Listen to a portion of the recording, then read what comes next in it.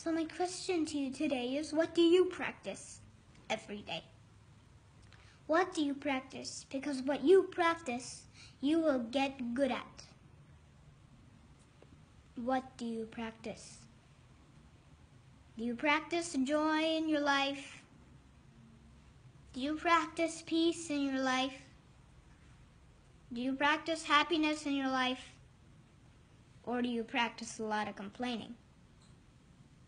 Because if you complain, you will get very good at it.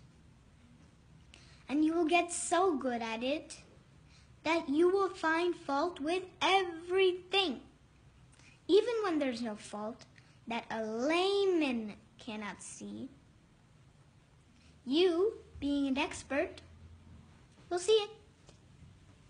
What do you practice? Do you practice anger? Because if you practice anger, you will get very good at it. And you will get so good at it that the most trivial you'll think. Trivial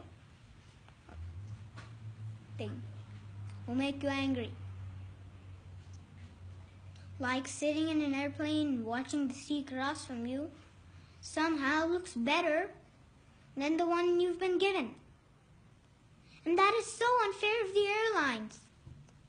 What do you practice? Do you practice being worried? Because if you practice being worried, you will get very good at it. And you will get so good at it that everything will worry you, including the buffalo you don't have.